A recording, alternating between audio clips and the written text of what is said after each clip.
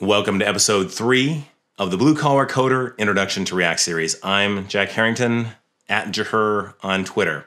So iterating over lists, it's something we need to do in almost any web application, and React is no different. So in this one, we're going to bring in a whole list of Pokemon and show you how to build a big table out of that. It's pretty fun. Let's go jump into the code. So the next thing we're going to do is bring in our Pokemon. So down in the description, there is a link to the Pokemon.json file, which is a GitHub gist. I'm going to open that up and then click on the raw button to get the raw file. In my browser, which has a JSON extension, it looks like this, but it'll look fairly similar to this. And I'm just going to select all of that and create a new file called Pokemon.json and just paste it in. And I'll use a command in VS Code, format document, and that'll make it look nice. So let's scroll all the way up to the top of the file. And we can see that this is an array. It's a big array of objects. Each object is a Pokemon. It has an ID. Those IDs conveniently start with 1. There's the name, which is specified in English, Japanese, Chinese, and French. There's the type, which is an array of the different types of a Pokemon. And then there's a structure called base, which has essentially the game mechanics of a Pokemon. So it's hit points, it's attack, defense, special defense, and speed. It's a nice piece of data to play around with. Now, to get this into our app, it's actually pretty easy. We're just going to import it. We're going to say import Pokemon from Pokemon.json. How's that? And now we've got this Pokemon array.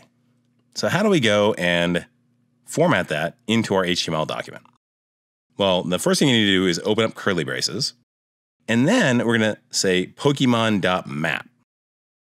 And what that's going to do is run the map method against that Pokemon array. And map takes a function. That function then takes 2 different parameters. In this case, it takes Pokemon and an index, but we'll just use the Pokemon.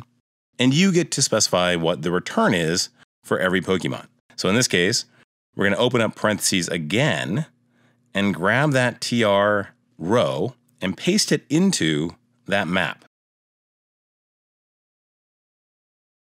And you see this all the time in React applications. And as soon as I hit save, you can see that now we've got a whole bunch of rows, all of which say exactly the same thing, Bulbasaur and grass poison. So now let's change out Bulbasaur for curly braces, Pokemon name English. All right, so going back to that Pokemon.json file, we know that there is a name structure, and within that is English, so Pokemon.name.english. Now over in the next row, we're going to say Pokemon.type, but it's an array. So how are we going to format it so that it looks good? Well, there is an array function called join. So let's use that.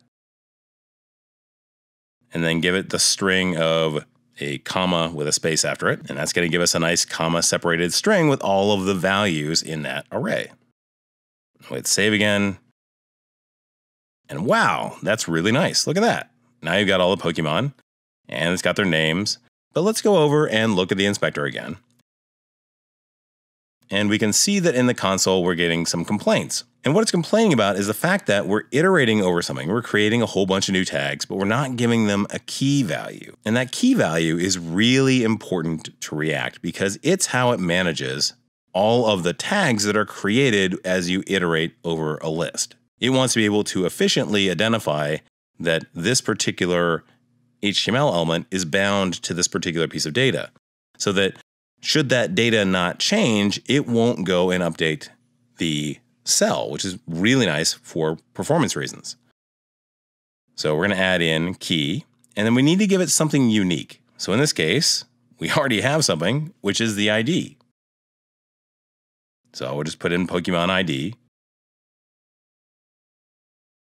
And that's perfectly fine and valid. But if you don't have something like that, let's just say that an ID didn't exist. What you can do is you can go and join a couple of values together. So for example, we could use the ID and the name in English, and use that join method to join them with a semicolon or a colon. And that would give you a unique ID. So you can synthesize your own unique IDs. The important part here is that the key needs to be unique amongst all its siblings. It doesn't have to be unique for the whole page, it just needs to be unique amongst all its siblings.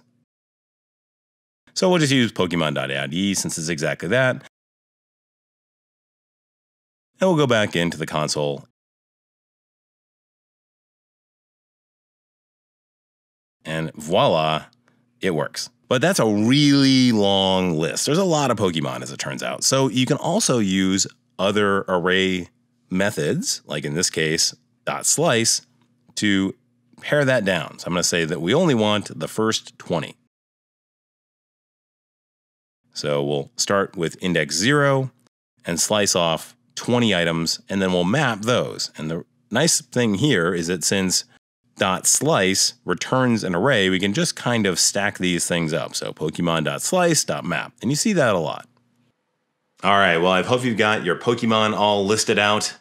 In the meantime, of course, hit up the newsletter link in the description. Click on that and sign up for the newsletter. You'll get access to these videos a day earlier than everyone else, which is totally cool, as well as JavaScript tips and tricks, links to cool articles. It's really great, and you can't beat the price, which is free. In the meantime, of course, like and share these videos with everybody else, spread the love, and subscribe if you are so inclined.